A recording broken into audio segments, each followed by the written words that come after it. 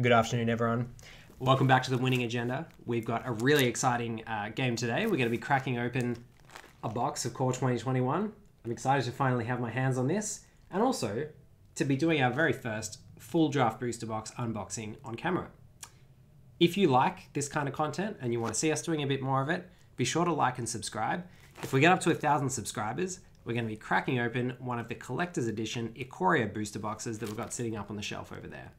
As you can see, we've got a value tracker just over here that we're going to be tracking along the value of the rares and mythics at anything over $2 value that we open from this box. Hope you enjoyed the video. See you at the end. So here it is, ladies and gentlemen, one box of Magic 2021, ready to go. Let's get our knife out and crack on in. Got to have the right tool for the job. So, give it a little... There we go. Crack on in to the inside of this beautiful Magic 2021 booster box. The Wizards of the Coast shrink wrap, as always. So it's good to be here. We've been waiting a while in the middle of this pandemic. Thankfully, shipments of Magic 2021 weren't too delayed compared to some sets. I hear there's going to be a little bit of a delay on Jumpstart. Hopefully not too much, because I'm pretty keen to crack into that as well. We'll definitely have some unboxing videos of that coming up once Jumpstart is released, and very much looking forward to Double Masters as well. But there we go, the empty box, nothing left in there. What did we get? Did we get a Made in Japan? Made in Japan, so there you go. First edition. I'll get the focus in on there so we can see that properly. There we go, Made in Japan, ladies and gentlemen. You can track me down, find out where I live. But the main reason that we're here is for these beautiful Core 2021 booster packs. So let's get cracking. What are we looking for here? What are we hoping to find? We're hoping to see, I mean, Lily would be all right, but really I think it's Teferi, Ugin, and what are we looking for? The Tutor. So what do we got first up? We've got a Hooded Blightfang, not too bad. A couple of decent uncommons. We'll just put those aside there. We're really only after the rares and mythics. There's not really much value in the uncommon slot. I mean, Cultivate's okay. As far as uncommons go, it's got a pull tab. Yeah, it's got a pull tab. Yeah, as far as uncommons go, Cultivate's not too bad, but there's not a lot of value sitting there. What do we got in the second pack? Liliana Standard Bearer. So it's this 3 to cost 3/1 flash. When it enters the battlefield, draw X cards, where X is the number of creatures under your control that died this turn. So it doesn't trigger off your opponent's creatures, only triggers off yours, but, you know, at 3 cost 3/1 with flash is not too bad on its own, and that may hold a little bit of value. So nothing crazy so far, nothing super exciting, but hopefully we'll hit some of those sweet big mythics. One of the disappointments in this set, and I know that anyone who's opening boxes has kind of spoken a bit about this, is the fact that, Containment Priest, that's a nice reprint. And we've got the foil Anointed Chorister as well. One of the disappointments is, I think, the land cycle.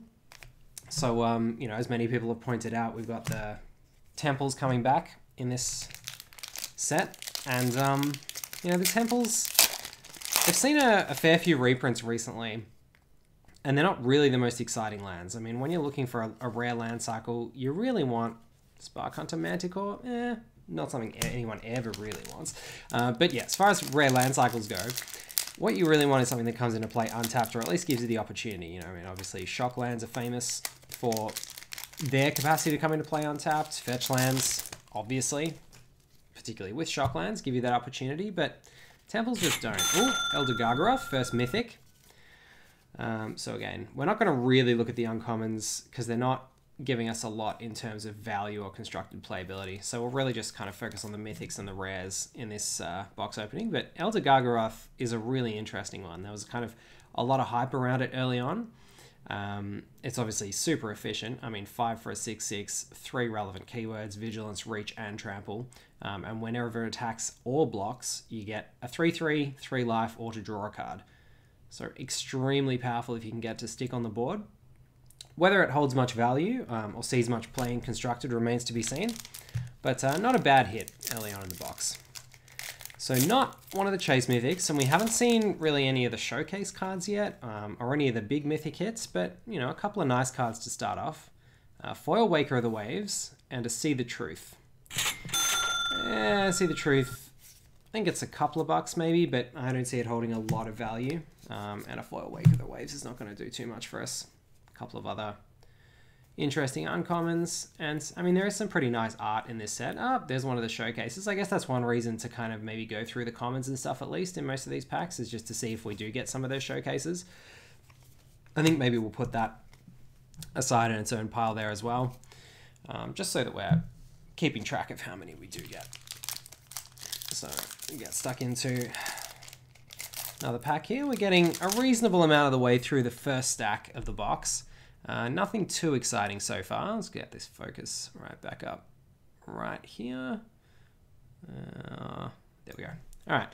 Yeah, so Thieves Guild Enforcer, another one that, I mean, it's not too bad sitting in there at a 1-drop flash. It gives you a bit of mill and gets a bit bigger, but, you know, I mean, even a 3/2 Death Touch that mills for 2 when it comes into play with flash for 1 mana, yeah, it's pretty good, but the fact that it's conditional, that you get the larger version, and even then Death Touch is not the most exciting keyword on a 3/2 as opposed to a 1/1. I'm a little bit confused by the design of that card, I have to say. But anyway, we'll see if it holds any value. Teferi's Ageless Insight is one that I'm actually really excited to see, so that's a nice pull. This is one that I'm pretty excited about in a number of casual decks, and could even see play in Standard. It's got the kind of Alhammarret's Archive ability that for only 4 mana, it is a legendary enchantment, but it gives you the opportunity to get ahead pretty far, and it turns spells like Opt and any cantrip into really quite a strong card. So yeah, if you can land one of these, it's a pretty nice one. Got the Alpine Houndmaster. There's all of the uncommons, the another one of the showcase cards for Liliana there. All of the uncommons that are 2 colors, the kind of signpost uncommons as they're often referred to, are pretty powerful in Limited in this set, as you would have seen in our Limited set review. 2 packs instead of 1. We're pretty excited by those in Limited, but certainly they could also see a little bit of play in Constructed. So that's Soldier, Jacob Casper. Great illustration. I love how it's got that kind of stained glass look on the inside of its shield. Like, is that actually stained glass? I can't imagine stained glass would be particularly practical as a material to make your shields out of. Transmogrify. So, exile a creature. That creature's controller reveals cards from the top of their library till they reveal a creature card. Put that card onto the battlefield and then shuffle their library. One in a long line of those sorts of effects. Usually in blue, but interesting to see it coming into red. It's okay.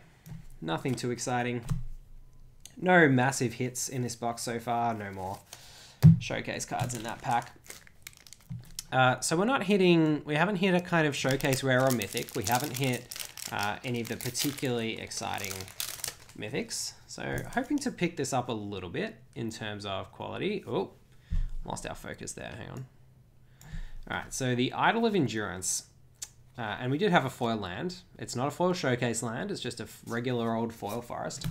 Idol of Endurance may have some ability to do some kind of shenanigans, but at this point I'm not super excited about it. But, you know, it's certainly got shenanigan potential.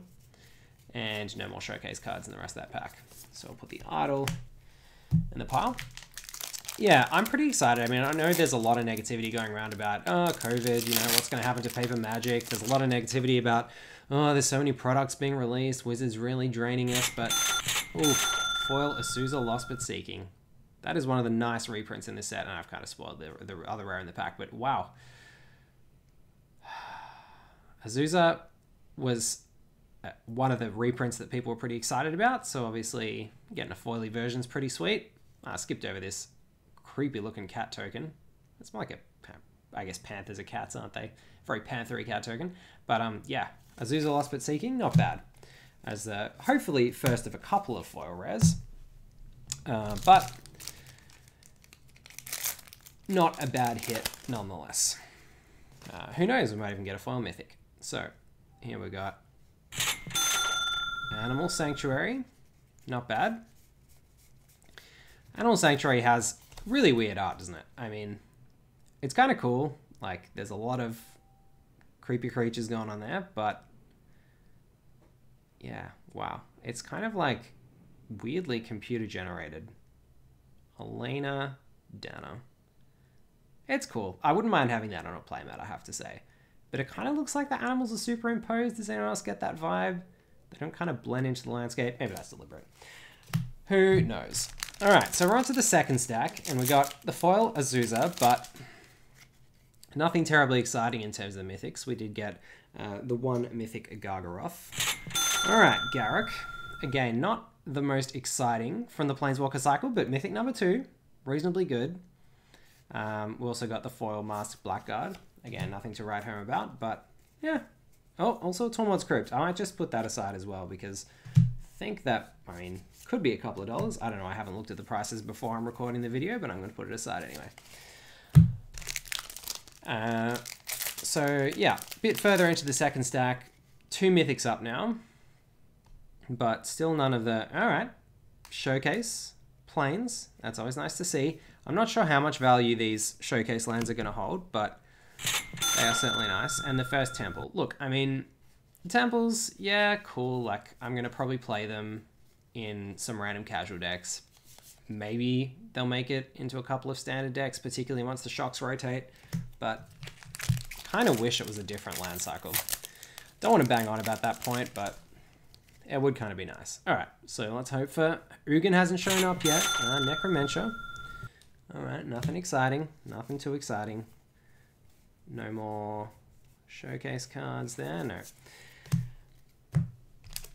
So, kind of hoping for Ugin to Teferi. One of the big hits. Grim Tutor. All right, we've got a Forest and a Fiery Emancipation. Ugh. Mythic number 3, and it's basically a Flame Wave. I mean, oh no, this is the one that triples. Yeah, this is kind of cool. I mean, yeah. Tripling things we've seen can be pretty powerful, and who knows, there could be some sweet, sweet combo deck out there that wants to Lightning Bolt people for 9. 6 mana's a lot, though. I feel like 6 mana spells and Lightning Bolt, traditionally not the greatest of friends. But there is a lot of upside in that card, so we'll see. And I'm sure there's going to be some crazy decks in some crazy formats out there. They're going to be happy to be Lightning Bolting people for 9 all day long, and I'm going to want that card. So, might hold a little bit of value. So, we've got Dismal Backwater, Run Afoul, Foil, and Sanctum of All. Okay. Anytime you see, like, the 5-color converted mana cost, they don't do that all that often, and the cards tend to be reasonably popular because they tend to have a reasonably high power level. If it's asking you for all 5 colors of mana to cast it, it's probably going to be a reasonably decent card. That one, you know, it's got high upside if you can really get the 5 colors all going. Showcase Swamp, thanks Lily. And a Pursued Whale, old Moby Dick. It is a very strong card. Basically the ability to sort of Plague Wind if you've got enough blockers to wipe them, and it's got a little bit of inbuilt protection. 7 mana is a lot, but you know, it's not the worst reanimate target. There have certainly been worse. And we have got a common reanimator in this set. If we still had some kind of like block constructed format, that may be some kind of strategy that you might go with, but it's certainly not going to compete in standard at the moment, I don't think. Heroic Intervention, yeah, it's a nice reprint.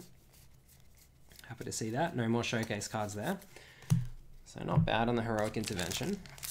So we're still sitting on the Gargaroth. Oh, we put the Garruk in the regular pile. Look at me, failing to select out my mythics properly. So we get Garruk in the mythic pile. Also Fiery Emancipation. What am I doing? Get those mythics in the mythic pile. So 3 mythics so far. More than halfway through the box. And Foil Canopy Stalker and a Mazemind Tome. Okay, so yeah, Mazemind Tome, I could certainly see this seeing some play. 2 is cheap enough for the ability to over time draw 4 cards that, yeah, I can see that working out. And it's got a little bit of flexibility in terms of the scry as well. Not a lot going on there in terms of Showcase cards though. Oop, knocked the camera.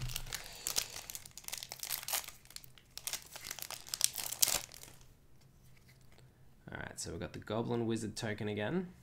The Forest. And Storming Entity. Alright. Alright.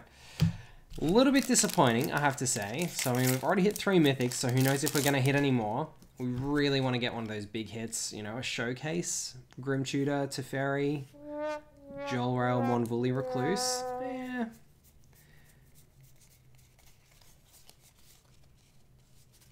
Certainly a cool theme. It's nice to have that sort of like Mirage, Visions era vibe coming back. And it's got a lot of synergy with a lot of the drawing cards matters. Cards in blue and green in this set. Not too bad. Kind of amount of stuff going on for a 2-drop, but yeah, let's see. We'll see how that card turns out. Glorious Anthem and, oh, Containment Priest. Nice. Nice. That's what we're after. Would have been nice to see Ugin or Mr. T, but Containment Priest is certainly not a bad one to pick up. Sweet. So that pack, not a bad pack. Glorious Anthem, serviceable rare. And I think we can put the Containment Priest in the Mythic pile, the extended art version. Oh, and a cheeky little Teferi's Protege hiding out there at the back. Don't know how much value those Showcase commons are going to hold, particularly the non-foil versions. I think the lands will hold, you know, maybe $1 value or something like that, but yeah, it's going to be interesting to see what happens with the commons. Garruk's Uprising. There's a foil Showcase. And then Baron. Yeah, old mate Baron. He's got a decent comes into playability. Can give you a bit of value. Not too unhappy to see him turn up.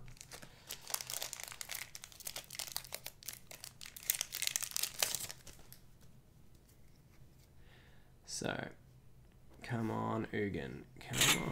No, Temple. Alright, Temple number 2. Again, not too excited to see the Temples come out. Put the Cultivator side with the Tormod's Crypt up there, just in case it ends up holding any value. No more. Alright, so we're in the last pile, last stack of packs. The last third of the box. Can we bring it home strong? I hope so. So we've got a Knight. Teferi Island. Is that a good sign? Terror of the Peaks.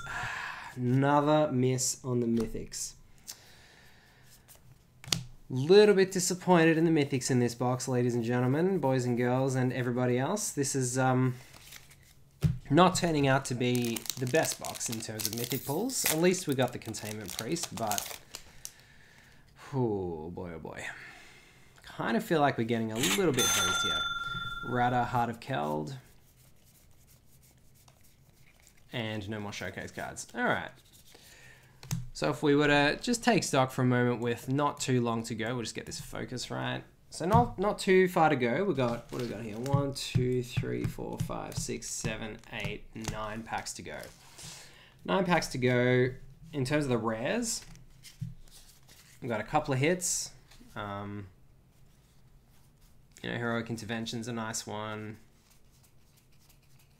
Liliana Standard Bearer's alright. Rada's could be interesting. And in terms of the Mythics, we've already picked up 4 Mythics and the box topper, but none of them particularly exciting. Perhaps the Gargaroth will hold a bit of value. We're not quite sure on that yet. So, let's see whether we can't bring it home strong. Just get this focus happening on this pack as we go. Alright. So, Mr. T, Grim Tutor, Ugin, come at me. Oh, did not quite get that pull tab. So, what are we looking at here? Yep, Ruined Halo. Another one of those reprints, you know, it was in Ultimate Masters. It's just not, like, if I pulled that in an Ultimate Masters booster pack, I'd be kind of like, eh. So pulling it in a booster pack here, like, yeah, it's a decent reprint, but it's just not that exciting. Alright, what can we get? We've got 8 packs left. Ooh, nice. Showcase Basri's Lieutenant. And Korean Dryad, which kind of feels like a rare, so this would be a pretty sweet pack to open up, but yeah, Basri's Lieutenant is certainly a nice one. Pretty happy to pick that up. So Garruk's the only Planeswalker we've got so far. It'd be nice to kind of pick up one of the others, as we said, you know, Ugin, Grim Tutor. Teferi's obviously the big hit, if we can hit that. Temple of Triumph, another foil rare, and a Spore Web Weaver. So foil Temple, yeah, I mean, I think our 2 foil rares, like if you're going to get a foil rare, you don't mind it being a rare land most of the time, you know? Like, rare lands are okay as far as foil rares go. They might not be the best rare lands, but, you know, they're still rare dual lands. And not too upset to get that as a foil. So, Kitty Cat, the black Kitty Cat with the green eyes. And the rather large fangs. Veto, Thorn of the Dusk Rose. Traitorous Greed, a few other bits and pieces, no more showcase up. Yep, little showcase Gorehorn. A card with no text in its text box whatsoever. Then, alright, so we got, what do we got here? 1, 2, 3, 4. This is 5 packs left, including this one. Another Temple. So we're hoping for another Mythic. We've already got 4 Mythics, so, you know, I wouldn't bank on it, but another Mythic here would be really nice to finish off this box. I think getting the Containment Priest, getting the Foil Temple, and the Foil Azusa kind of gives us at least some value, but we really want, I think, one nice Mythic. Whoa. The weird. And Kavek the Spiteful. Knight of Soul's Betrayal on a stick. And then not a lot going on there. Alright, what are we? 3 packs left. Come on. One more Mythic. Can we do it, ladies and gentlemen? Boys and girls, and everybody else who is watching the video. Chandra's Incinerator. Okay, not too bad. We really want one more Mythic, though. Come on. 2 packs to go. One more Mythic. Can we do it? Beast. And the Ambi. Okay. Okay. Alright, well, I feel like we're probably... Oh, Basri's Acolyte hiding out there at the back. I feel like we're probably not going to get a heap more value. One more pack. All in all, not the greatest box. 4 Mythics, but nothing terribly exciting. Can we get one more Mythic on the last pack? No, we can't. Alright, so no foil Mythic. No big hits on the Mythics, but, you know, a few decent cards nonetheless. Let's have a final look through the pool. So we got nothing really in that last stack of packs, but we've got the Containment Priest, Terror of the Peaks, Far Emancipation, Garruk Unleashed, and Elder Gargaroth as our kind of Mythics and box topper of sorts. And then as far as the rares go, a bit of a mixed bag. Chandra's Incinerator, nice one. A couple of Temples, not holding heaps of value. Basri's Lieutenant in the showcase forms, a nice one. Another Temple. Jolrail. Stormwing Entity could see a bit of play as well. Mazemind Tome and Heroic Intervention, not bad hits. And then, yeah, a few more decent rares along the way. It'll be interesting to see how this format shakes out, what turns out to be good. And of course, in the foil slot, we got the Foil Temple of Triumph, and we also got the Foil Azusa Lost But Seeking. Hope you enjoyed the video. It's the first Winning Agenda unboxing video that we've done. We hope that we are able to do many more. If you did enjoy it, make sure to like and subscribe. We will be opening an Ikoria Collector's Booster box if we get up to 1,000 subscribers. So we're really hoping to be able to do some more content. We're also going to do some Jumpstart Booster Box unopenings. We're going to do some Double Masters Booster Box unopenings. And of course, a few more assorted Booster Box openings along the way, as well as our usual fantastic strategy content where we talk through gameplay and our weekly streams. Thanks for watching. I've been Jesse Marshall for the Winning Agenda.